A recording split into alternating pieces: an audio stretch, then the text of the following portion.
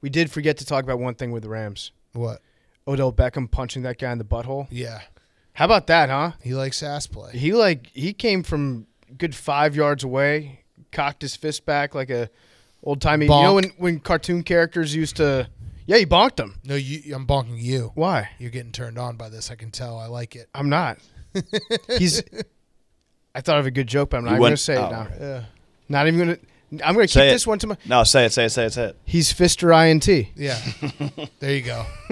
Bonk and 1.5 boobs. The double. I see. That's what I don't like about the bonk is because I know you don't like it. It's hilarious. No, the bonk gets overused because I was talking about a play where, like, legitimately one of the best receivers in the NFL saw a guy make an interception, ran over, and just punched him as hard as he could in the butthole. Right. I don't think that's a bonk.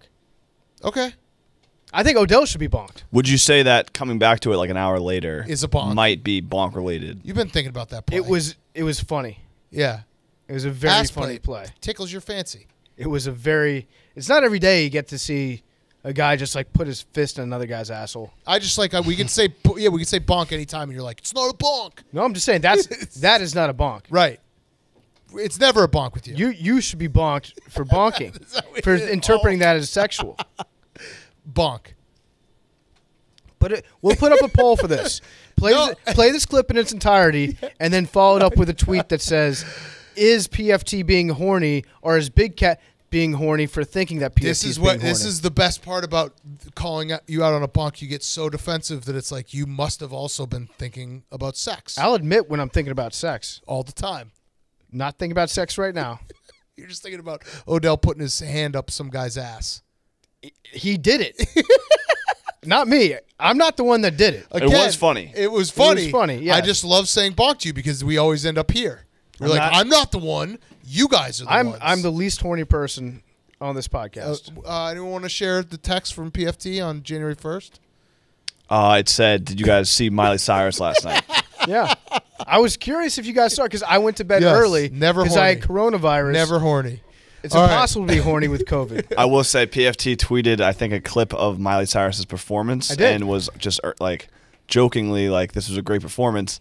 And the Miley stands didn't see the irony in it, and we're just like, yes, oh my God, yes, it was so true. It was awesome to be able to tweet something just positive and pure about Miley Cyrus. That's beautiful. And I turned off the replies to it, so only Miley stands were like quote tweeting because that's why what it was because they search her name.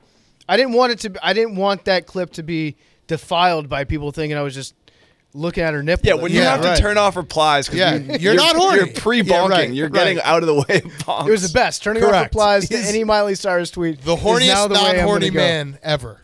All right. Yeah, you got a sex addiction. You're thinking about sex. Not all the time. You're thinking about sex right now. You got a sex addiction. You're addicted to sex. We've established that you talk about sex more than I do. Hank did. Hank said it last time. Okay. You do. He did not. You do. He did not. He did not say it.